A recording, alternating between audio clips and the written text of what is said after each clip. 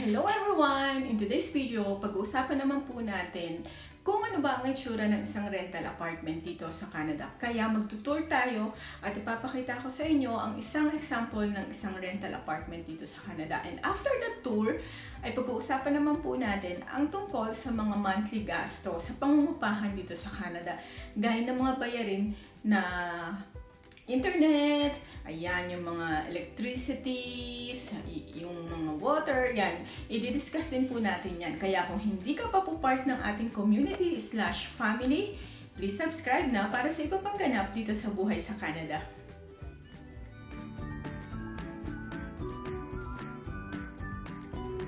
So, simulan natin dito sa kitchen. So, kung makikita ninyo, andyan ng fridge, andyan na rin ng stove, na may oven, tapos yung microwave oven, tapos ayan yung countertops, ayan yung sink, double sink siya. Pagkatapos, makikita rin natin ang ayan, dishwasher. Andyan na rin yung mga drawers. Ayan na, ayan yung countertop. Naku, masarap magluto kasi malawak. Tapos, ayan, yung backsplash niya. Tapos, ayan naman ang fridge. Siguro ito pantry to sa tingin ko. Ayun, pantry nga siya. So, pwede nyong lagyan ng mga yung mga stocks nyo na foods. Ayan, dyan yung siya lalagay. Tapos, ito naman ang main door. Ayun. Ang main door. Ayan, ang itsura pag nasa labas. Ayan, parang hotel look ang dating ng mga condos, diba? So, ayan. Ayun yung elevator. May elevator ako natatanaw doon. At, ayan na. So, meron pa dito. Ano pa yung mga pinto dito? Ayan, meron pa dito. Siguro, mga storage to. Ayan, check natin. Itong isa. Ayun nga. Ayan. Storage room.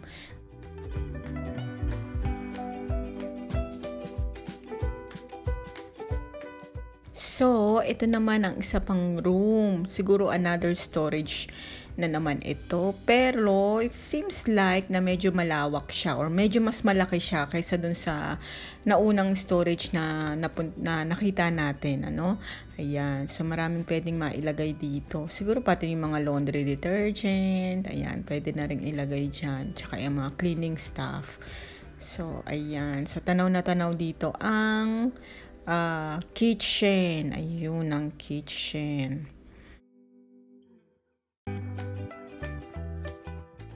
So, itong condo na ito ay 2 bedrooms at 2 bathrooms. Kaya puntahan natin ngayon ang unang bedroom. Ayan, medyo madilim. Buksan natin ang ilaw. Ayun.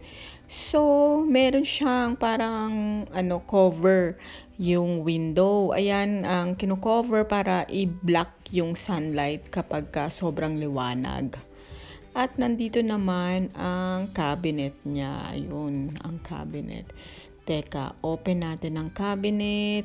Kung sakto ba. Ayan, medyo okay naman yung size. Sakto naman siya. At ngayon, ayan, patay na natin ang ilaw. Punta naman tayo sa unang bathroom. So, ito naman ang unang bathroom. Buksan natin kung anong meron dito. Ayan, ang tagal Ayun, ayan na. May tub, merong, yan, yung toilet, at saka ang sink. Hello! Kita kami ni Bebe.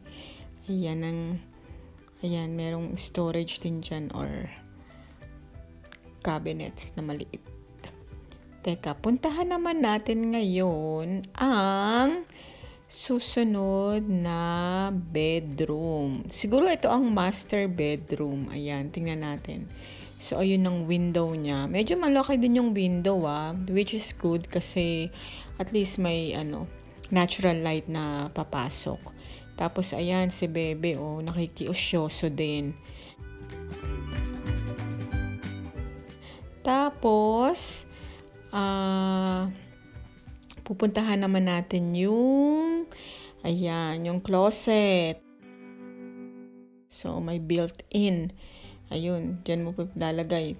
Yung hanger, at yung nasa baba naman yung mga shelves. Okay din, parang good size din siya. Tapos, ayun, meron pa pala sa likod, oh. Malawak din ang dami ding pwedeng mailagay in fairness. Ayan. Ang dami, 'di ba? Yung shelves, which is good. Tapos, ano naman dito sa bathroom? It's the same. Oh, ayan, meron ding window, tub, and yung toilet at yung sinks.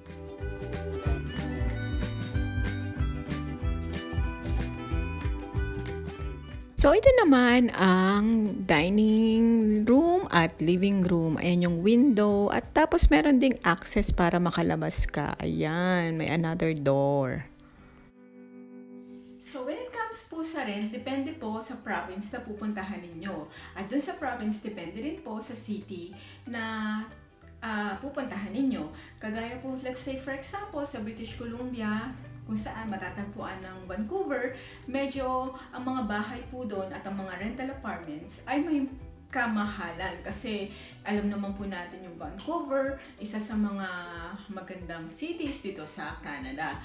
At pagdating naman po dito sa amin, sa Alberta, which is nasa Calgary po kami, ang mga prices po, let's say, ng mga condo apartments, ayan, kung depende po kasi sa number ng rooms. So, kung halimbawa, 2 beds and 2 bathrooms na nakita natin kanina, nagkukos yun ng mga nasa $1,300 a month. So, sa peso, dahil nga po bumaba na ang exchange rate ngayon, ang kanyang equivalent sa peso ay yung pong amount na yun ay minimum lang po. So, pwede siyang maging mataas, depende po sa laki or yung sa square feet ng isang condo. So, syempre, pagka medyo mas malaki, mas ang space or yung sukat, mas medyo malaki yung babayaran. So, yun lang po ang mga minimum na amount na babayaran ninyo kung sa isang rental apartment na merong 2 beds at 2 bathrooms na condo. So, when it comes naman sa mga utilities, kagaya, let's say, for example, sa water. So, yung water po, part na rin ng inyong renta na binabayaran. So, wala na po kayong babayarang na bills when it comes sa water. Walang water bills na. Kasi, sakop na po siya nung sa $1,300 na binabayaran ninyo. The same thing with the heater. Kasi, di ba, alam naman natin na kapag winter, medyo malamig na dito. Hindi pala medyo, malamig na dito. So, ang tendency, kailangan nating mag-open ng i-on natin ang ating heater. So, part na rin po ng rental payment yung babayaran dapat sa heater. So, hindi na rin po natin po problemahin yung expenses when it comes sa heating. At kung halimbawa naman po sa summer, syempre yung mga grass, nagtataasa na. At pag winter naman, ang mga snow, ganun din, nagtataasa na. Hindi na po natin kailangan pang mag-cut ng grass or mag-shovel ng snow kasi kasama na rin po sa binabayaran natin yung maintenance na sa exterior, kagaya ng cutting ng mga grasses at ganoon din ang shoveling ng mga snow. Now, when it comes naman sa internet connection, so sa internet connection, depende kung ano ba yung package promotions or nakukunin mo. So, usually, may mga promotions naman ang mga internet company. Minsan may kasama pa na cable. Yan. So, depende sa package na yan. So, usually, kung internet with cable, parang may mga promo sila na $75, which is equivalent yan sa kung internet lang naman po ang kukunin ninyo, usually yung promo nila 2 years ka na naka-tie up sa kanila. So, ang minimum usually na ino-offer nila ay $45, which is equivalent to Pero syempre, kung gusto mo pa ng mga added channels, ayan. So, kagaya halimbawa, yung mga channel dyan natin sa Pinas, di ba? So, syempre, additional expenses na naman yun. At natapos na tayo sa heat, natapos tayo sa water, natapos tayo sa maintenance, exterior, sa internet and cable connection. At punta naman tayo sa electricity. So sa electricity, depende syempre sa konsumo, 'di ba? Nung mga taong nakatira doon sa bahay. At kasama na rin kasi yung electricity, yung sakalan sa stove. So nagko-consume yan ng electricity. So usually, dahil naman maliit ang space ng condo, hindi naman siya ganun kalaki, 'di ba? So para lang siyang box type na area. So, hindi rin po ganun kalaki ang babayaran when it comes sa electricity. So, usually, depende sa paggamit, pero usually, ang minimum nasa mga 60 siguro to 100. Ayan.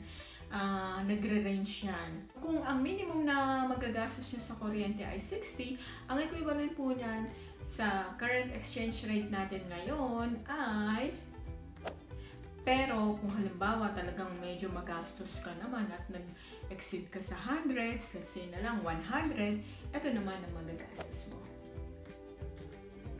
So, I hope na nagkaroon po kayo ng idea. So, niisip ko kasi kung ano pa ba yung mga pagkakagastusan. Pero I think na-cover naman natin lahat eh. So, wala nang iba pa usually when it comes sa mga utilities na kailangan mong bayaran except dun sa mga nabanggit natin. So, I hope na nakatulong po ang video ito, lalo na dun sa mga gustong manirahan dito sa Canada. Yung mga nagbabalak na after this crisis at maging back to normal na lahat, ayan, aarangkada na alam ko yung mga plano ninyo na mag-work at manirahan dito. So, at least meron na kayong idea, di ba? So, kung nakatulong sa inyo ang video nito, please don't forget to share, like, and subscribe para meron pa po tayong mga i-share na iba pang mga informative at inspirational video para sa inyong lahat. So, thank you po ulit and